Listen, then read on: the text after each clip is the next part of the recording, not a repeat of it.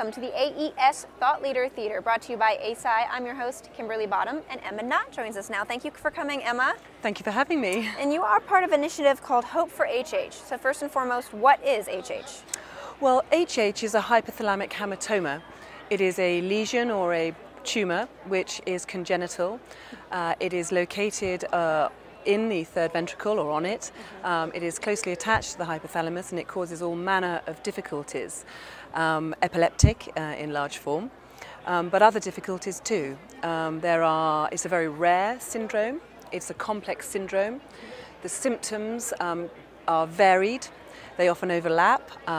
Those who are diagnosed most quickly tend to be those that have the most overt symptoms. So, for example, precocious puberty is one of the symptoms that many, but not all, hypothalamic hamartoma patients have. A child, an infant with precocious puberty is easily spotted and their diagnosis may come quickly. The problem for those without such an obvious marker, physiological marker, is that the symptoms can be very subtle. They're epileptic symptoms, but the epilepsy will be rare. And the most characteristic form of epilepsy that really defines and indicates hypothalamic hamartoma is gelastic epilepsy, laughing epilepsy. In some cases, the laugh will be a normal laugh or appear to be normal, but it will be in inappropriate situations. In other cases, it will be a mechanical type of laugh. And the parents will often say, "My child has a funny laugh," but doctors won't recognize it, and it won't be recognized as an epileptic seizure. Wow.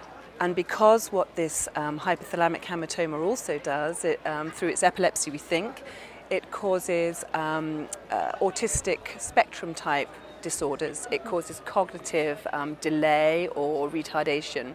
And so many times those who have the gelastic epilepsy but don't have the other more obvious forms of epilepsy, those children will be misdiagnosed as having autism. And the seizures will be seen by doctors as being a behavioural manifestation of autism. Wow. So it's more complicated still than that, but that probably gives the best overview of how hypothalamic hamartoma might manifest in a young child. Wow. So tell me then what Hope for HH hopes to accomplish. Is it just awareness? Is it research? Is it funding?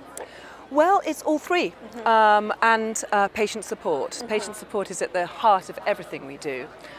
The best way that our patient community want us to support them is obviously to find a cure. Right. But before that, it's also to find the right diagnosis for their child.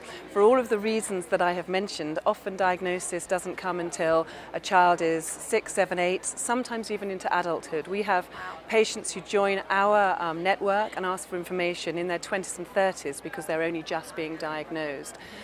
So by spreading awareness to doctors, by asking them to follow our specific protocols which have been created by our medical advisory board of experts, we hope first of all that we will achieve early diagnosis, because when somebody is diagnosed, at least we can get them onto a treatment plan. And there are options out there for our patients. We're very lucky in many ways.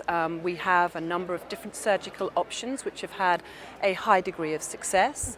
They don't always lead to cure, they don't always lead to amelioration, but in many, many cases, perhaps 70% plus, they will lead to an amelioration, and in very few cases, but some, complete cure. Wow. So we know if we can get early diagnosis, the options for the child are so much better.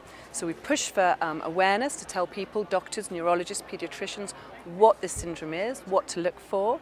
When we get diagnosis, we put patients on the right pathways. We put them in touch with doctors who are experts, and we ask our expert doctors to liaise with other expert neurologists who may not have come across an HH before to help provide a unique treatment plan for that patient. And you guys are uniquely positioned to do that because you are all over the world. You're international. We are incredibly lucky.